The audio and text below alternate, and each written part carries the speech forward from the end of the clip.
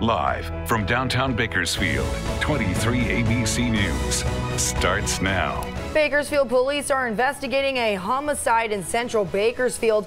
We'll have the very latest details on what investigators are now saying. And we have an update on the 12-year-old first reported missing on Friday afternoon. Good morning and thanks for joining us here at 23 ABC News at 8 a.m. I'm Tori Cooper. And I'm Emma Lockhart. Mother Nature finally taking a back seat. Holiday weather was wild, but some changes, finally some calm weather. Yeah, we're not tracking any rain in the forecast, so no storms moving through. Taking a look outside, you can see that sun is up. Those skies are clear. Just a little bit of cloud cover out there right now, but mostly sunny skies will continue throughout the day. As for the temperatures, actually above average for this time of year, 43 in Bakersfield right now, and that visibility is good. Not tracking any fog this morning. 39 in Pine Mountain Club, 46 in Fraser Park, 45 in Tehachapi, 32 up in Lake Isabella. So some weather headlines for you to be aware of. That warming trend continues today. Highs are about 10 degrees above normal, but a cold front is going to move through the region overnight. So there's going to be some rain to the north of us, but it's going to stay there. However, those winds are going to increase here in our mountains and desert. I'll have more details on that in just a bit. Breaking news this morning, Bakersfield police are investigating a homicide after locating a body in Central Bakersfield overnight. Police responded to 30th Street shortly before 2 a.m. today for reports of a man down. Officials found the man dead on scene and have now confirmed that he was a victim of a stabbing. There is no suspect information at this time, but anyone with information is urged to contact BPD at 327-7111. PG&E is also reporting a power outage in East Bakersfield this morning, impacting more than 250 customers. According to their website, an equipment issue caused the outage. The crews are right off of Niles Street and Oswell Street working to assess the scene. As of now, officials say power is set to be restored in that area at 9 a.m. this morning. For more information on the outages in your area, all you have to do is head right to our website, turn23.com. New this morning, family says a local boy who was reported missing is now home safe and sound. 12-year-old Samuel De La Cruz, pictured here, was originally reported missing around noon yesterday in South Bakersfield. 23 ABC spoke with Samuel's father, Eddie De La Cruz, this morning, who confirmed Samuel is home safe. He said he feels good that he is home and that prayer works. BPD has released the results of an overnight operation to disrupt street racing in Bakersfield. The results show officials made 14 traffic stops, issued 11 citations, and impounded 1 vehicle. BPD will be conducting more street racing operations in the coming weeks. Kern County Sheriff's deputies are investigating a suspicious shooting death in Oildale. According to officials, deputies responded to a report of a victim with a gunshot wound at the Highland Knolls Mobile Home Park on T Lane and North Chester Avenue at about 2:20 p.m. Friday. When deputies arrived, they found a 76-year-old man dead at the scene. Officials are unsure of the circumstances surrounding the shooting. Anyone with information about what may have happened is asked to call KCSO at 861-3110. Kern County Sheriff deputies are also investigating a shooting in Wasco that left 1 man injured. According to officials, Wasco deputies responded to the area of Broadway Street and 12th Street at about 5 p.m. Friday for reports of a man down.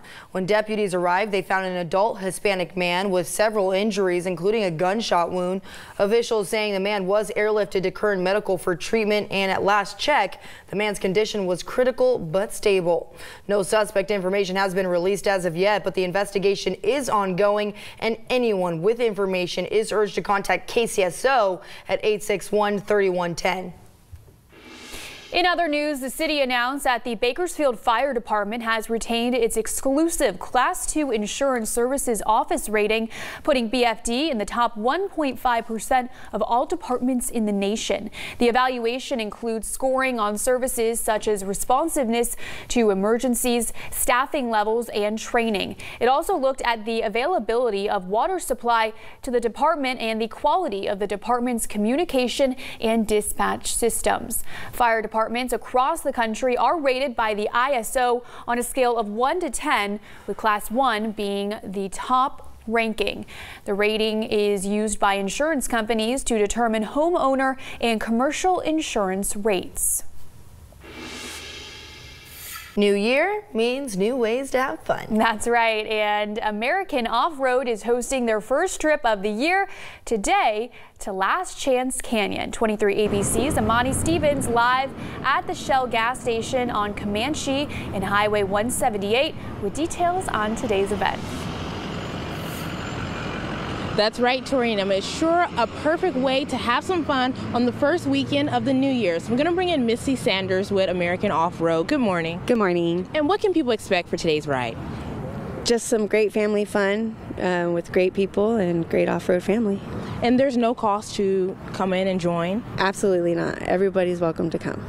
And you have this, you said lately you haven't had it every week, but you're going to start. When can people expect for the next one? It'll be, right now with the weather, a lot of trails are closed due to rain and the snow, tearing up trails and down trees. So once spring hits, a lot of the Bakersfield Trailblazers, they maintain a lot of trails. So they'll go out and clean up trails and open them up for us.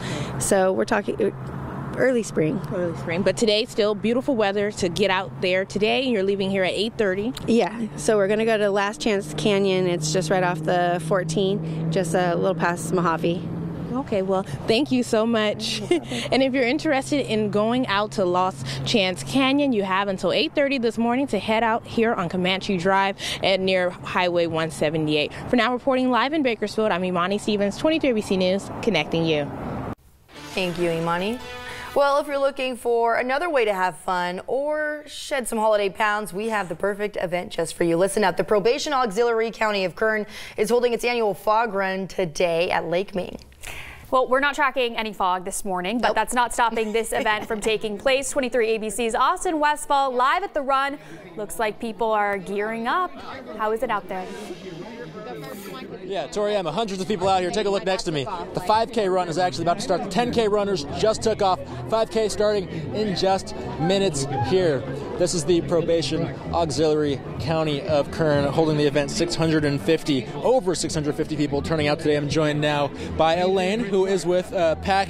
You're the president of PAC, and can you explain to me what exactly is going on here today?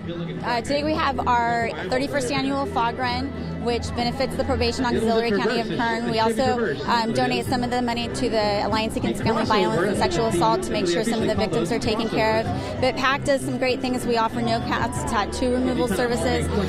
We offer scholarships towards college or a trade school.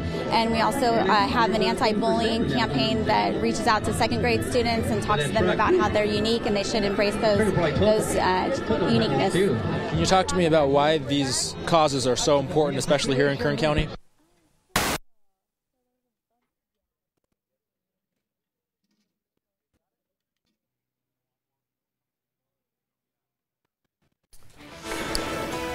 New this morning, several earthquakes could be felt in and around the area of Little Lake, California. The quakes began just after 1:30 a.m. and both were centered just east of Little Lake. The first earthquake registered as a 1.5 magnitude quake, according to the USGS, and the second was a 1.9 magnitude quake. We also received several calls from viewers overnight saying that they felt the quakes right here in East Bakersfield.